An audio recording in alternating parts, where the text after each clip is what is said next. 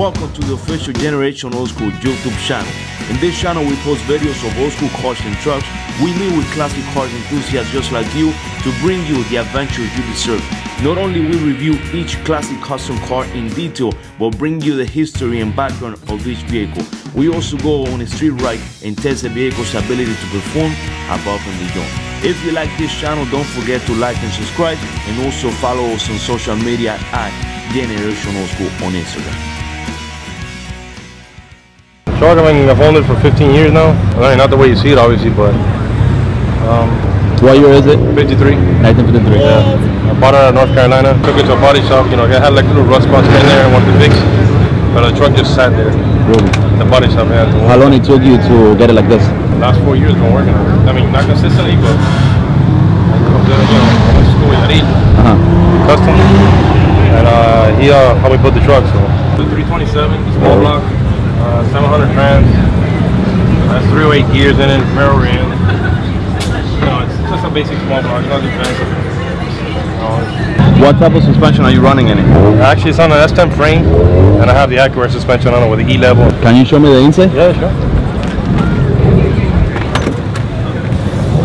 Wow, bro, this thing is nice. I mean, the dash to the truck is not the original dash. It's actually a car dash, a 52 Chevy car dash. The original one that I had on the truck was kind of rusted out. I didn't want to fix it, so I just went ahead and bought a car dash. Like I said, I wanted to be different from everybody else. Of course. No, the car looks really nice. It's one of the best ones here, let me tell you.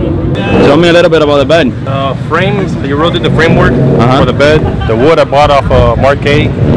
And then the staining was out of Glitz, Tropical Glitz. So it has ACCUAIR, like you see here. You got the two compressors, you got the tank, and then you have the ACCUAIR. The tank, these trucks normally bring the tank inside the cab. Back in the days, they would bring it inside the actual cab. I still left the nozzle out there, you see. Oh, you did? Yeah. I just wanted the truck to look very correct, but I wanted the modern,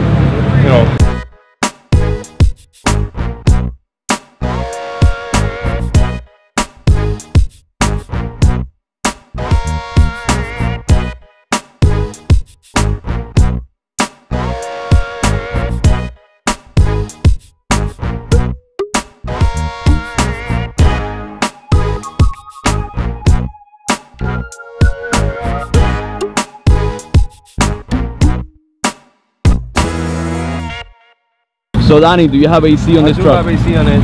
It's the unit down there. Okay. I got the vents come out here. I got two vents, a vent here and a vent over there, and I got one in the middle that goes here. I got the compressor here, but it's not, like I said, I need to run the hoses on it.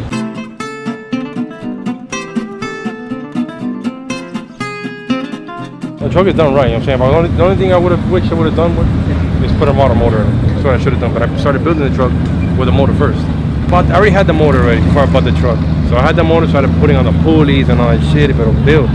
What I would have should have done was just a motor, LS motor, and turnkey, you get in and go, you know what I'm saying?